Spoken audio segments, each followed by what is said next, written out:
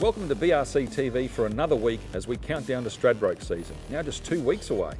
Eagle Farm hosts 2 stakes races this weekend, one of which is the Daybreak Lover Plate, a race named in honour of the dual Stradbroke winner who had quite a story, which we'll discuss with Bart in a short while.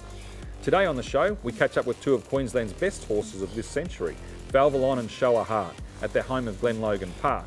And we also speak with Falvelon's trainer Danny DeGore, 20 years on from the stallion's first Doomben 10,000 success. Run you through some Stradbroke season hospitality options and look ahead to this weekend's racing, including the chances of Queenslanders Isotope and Venagirl on day 2 of the championships. But first, we head to Innisplain and speak with Glenlogan Park's Steve Morley about 2 stallions who went toe-to-toe 19 years ago in the Doomben 10,000 and Stradbroke, sharing the spoils across 2 races. 2 decades on, and the pair are still side by side.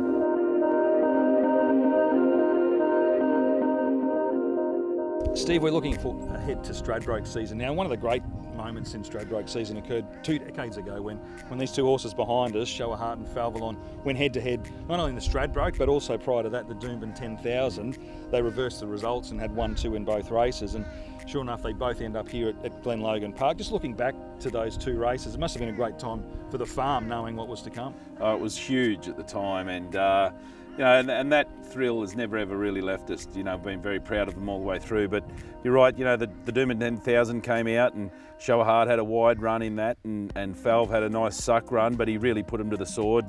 And he ran first and Show a Heart second, and then they come out in the Stradbroke, and Show a Heart actually looked like he was in a power of pain. He was right back in the field and he was on the fence, and I'd almost given up because we'd had both stallions tied up at that stage. And so I've looked at Falvelon and Show a Heart came out, and you wouldn't credit it, they've actually come together almost for the length of the straight, and they've whacked each other a few times along the way as well. Kingsgate, look at Show a Heart. Show a Heart is coming from the tail with Falvelon. Show a Heart and Falvelon. Show a Heart, Falvelon, they hit the line. Show a Heart. Show a Heart beats Falvelon a nose in the Stradbroke. They end up here together. Is there any signs when they arrived here together that they might have remembered each other from their racing days? Yeah, look, there certainly was. It was. We used to get a good chuckle out of it because for many years afterwards, you know, they've got a yard that's probably 80 to 100 metres long. Their stallion yards, and they would eye each other off. They'd say, "You ready, set, go," and then they would just tear down the park and down the yards together, and then they'd come back and loop around and then go again. And I've got no doubt that they remembered each other because they did it for many years, and they didn't do it with the other stallions. It was just those 2. Yeah, well, they've probably slowed down a little bit over the years. Now they can just look over the fence at each other. Show a Heart went on to become one of Queensland's greatest stallions, didn't he? Yeah, look, I think as it stands now, Show a Heart would be the leading all-time sire for prize money to have ever stood in Queensland's history, and he's making an impact with his daughters as well. And you know, and Falvelon's just been a wonderful winner-getter, and still, you know, out there doing the job every week. You know, you see them run around in town. So, yeah, they've really done themselves proud, and the farm's just thrilled. We're now joined by Falvelon's trainer Danny DeGore, and Danny, some of that footage must bring back some great memories for you. Oh, yeah, fantastic memories, Nathan. Like win 2 10,000s, then go over to Hong Kong, win 2 sprints over there with a stallion who raced on for a long period of time. You know, it was outstanding effort by everyone involved and that worked around that horse. And that winter of 2002 was a great one for the locals, wasn't it? Was you winning the 10,000 over Show a Heart, and then the Stradbroke return clash. That was a great race. Yeah, it was a fantastic race. My old mate Barry Miller got over the top of me there that day, but that was good. I was happy for him.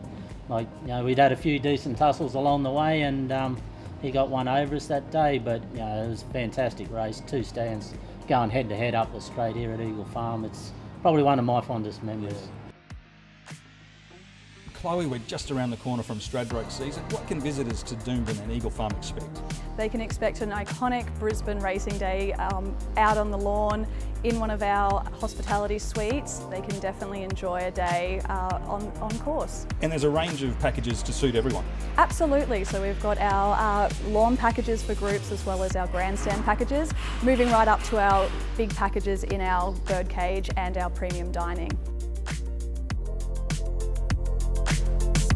Welcome Bart Sinclair now, and Bart, it is on a sad note that I welcome you to today. Yeah, sad news overnight, the passing of Lex Heinemann suddenly.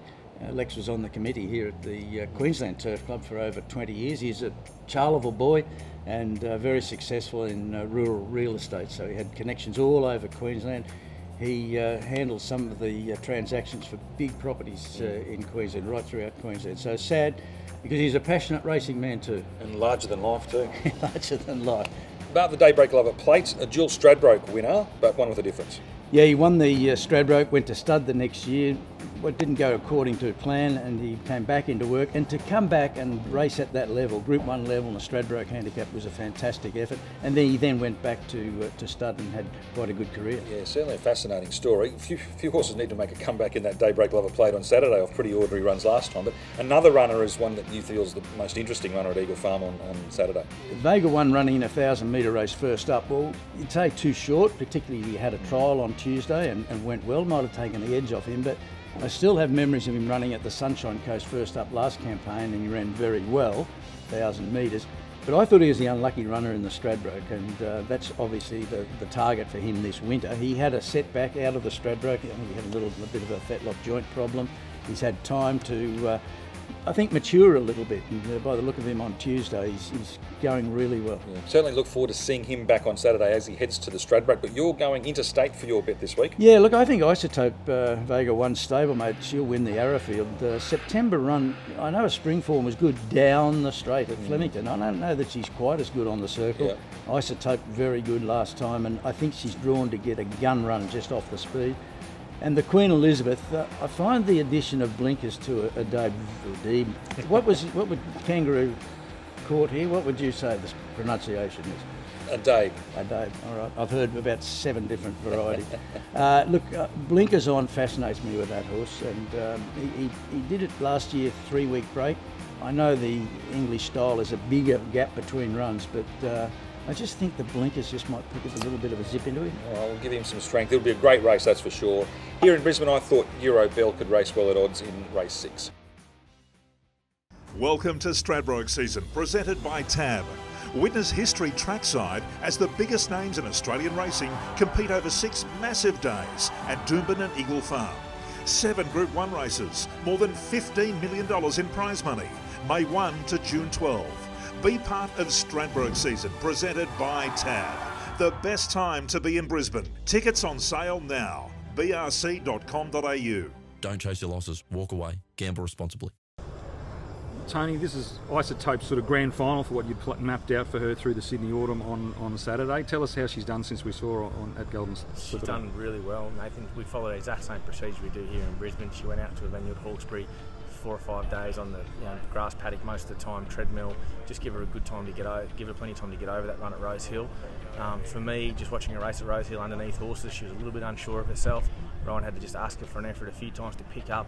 Once she got outside them and got room, she was really good. I think the confidence of racing inside horses again after the fall will bring her on no end. Her work has improved.